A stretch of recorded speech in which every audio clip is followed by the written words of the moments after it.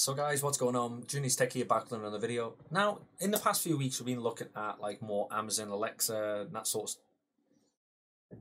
Right, sorry, it didn't start talking to me. We've been looking at them sort of devices. So we started off with the very first generation, the first one they ever released, which was like that really flat one.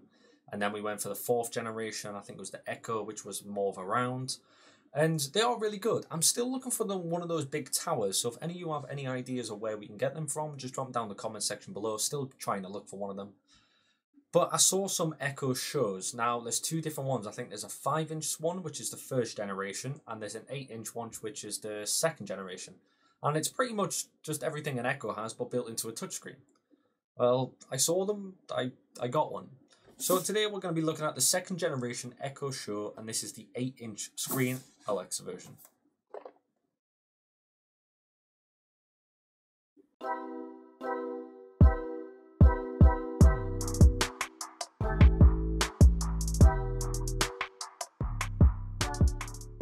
Today we're looking at the Windows 10 Pro OEM CD key. So what we need to do from here is go down below and actually type buy now.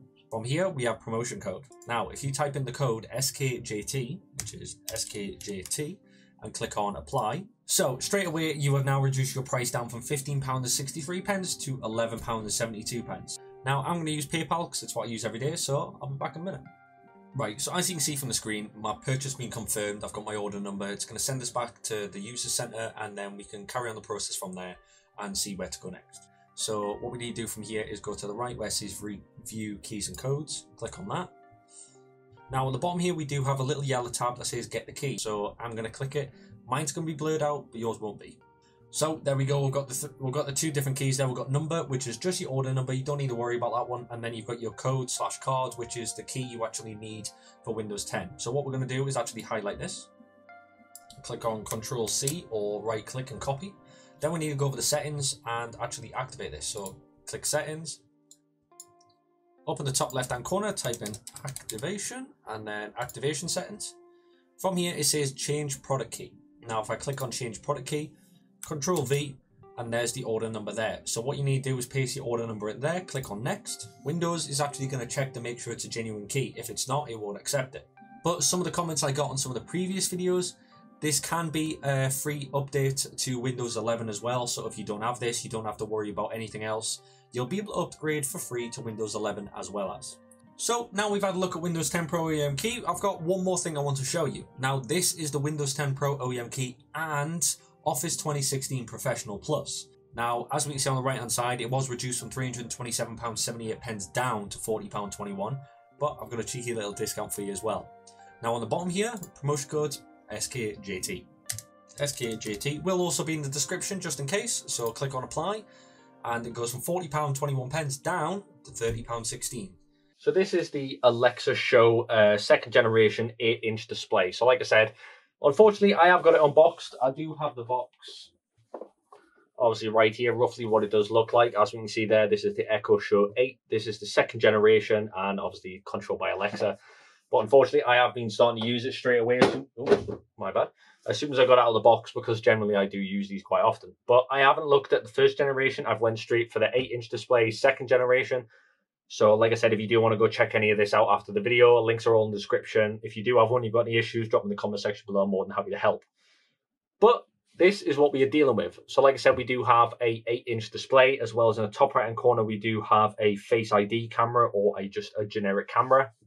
And then on the top here, we do have the Alexa mute microphones, as well as plus or minus button, and also a little camera shutter. So if you don't want the camera to be seen, etc., you can just use that button there, which shows you that the camera is obviously deleted. It does have Face ID, so as you would do to your newer style of Samsung or your newer style of Amazon, of iPhone or etc., it does have Face ID, so it does register your face. Now on the bottom of the device, we do have a rubber stand, which is pretty generic throughout the Amazon products. Rubber stand here with obviously all the details inside that you need, with a little Amazon logo going on there. And then the rest of it is pretty much all fabric on the outside, apart from obviously we have a micro USB cable and also the main power adapter. So we can get the main power adapter plugged in and we'll get going.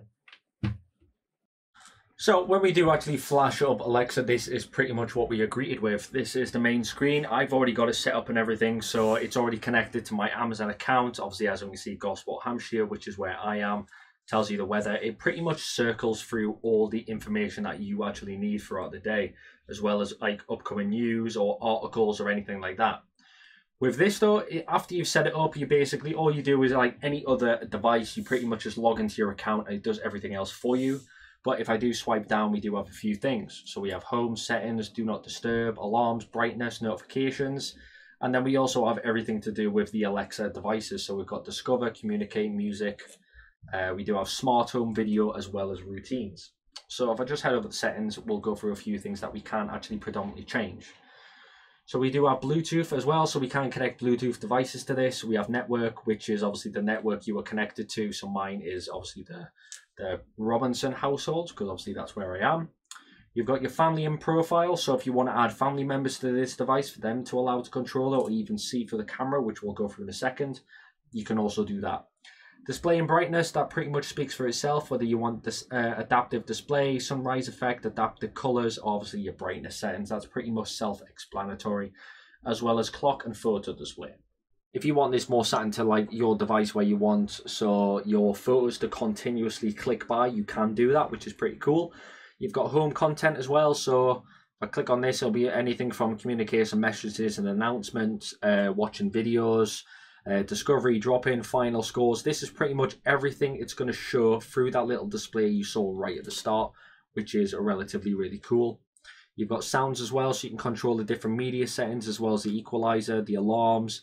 You've got different alarm settings as well as your notifications, and then obviously start request and also end requests you can also do.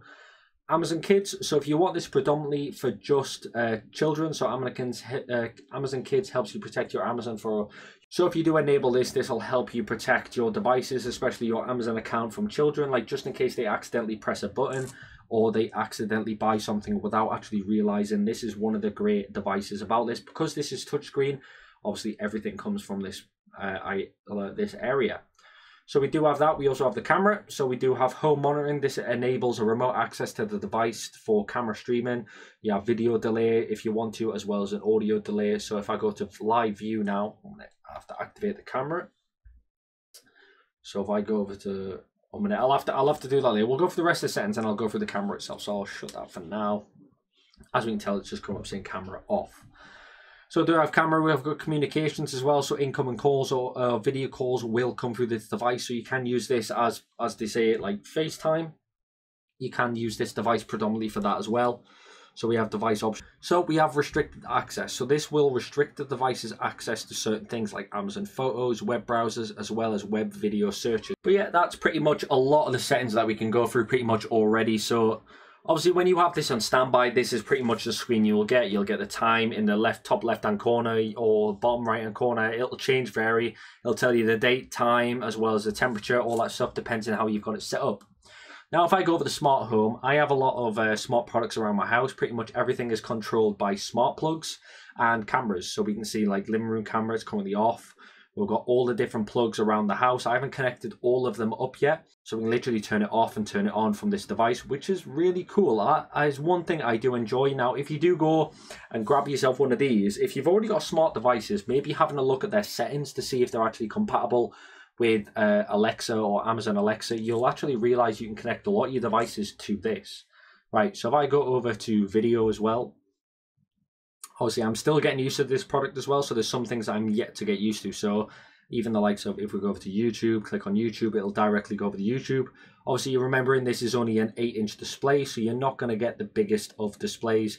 So that's one thing to consider. It's predominantly not meant for it to be a tablet. So if I just type in Junior's Tech, obviously we'll come up with my YouTube channel. And then there we go.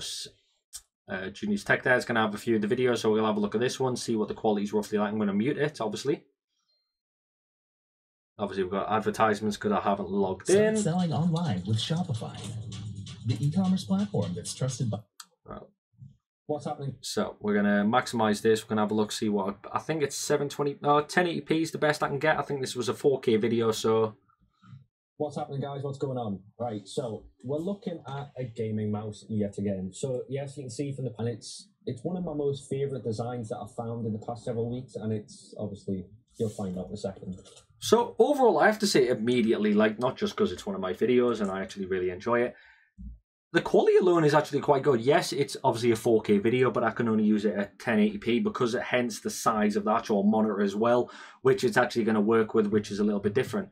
But if I click this button in the top right hand corner, it's going to select more of a desktop view, so I can view it as what you would do on a PC or a laptop, and then it's going to show you throughout the process of roughly what it does look like. And I have to admit, it relatively is extremely responsive. Like if I want to just, go back home, I can just click on home and it does its thing, takes that away, and then I'm back home. So I have to admit, I could pretty much spend hours talking about all the things there is to know about this device, but I have to admit, at the moment, it really is incredible. I probably am going to do an updated video regarding this and obviously all its other different features, but I have to admit, it is really incredible. But the last thing we have to do is, of course, Alexa, do a beatbox for us.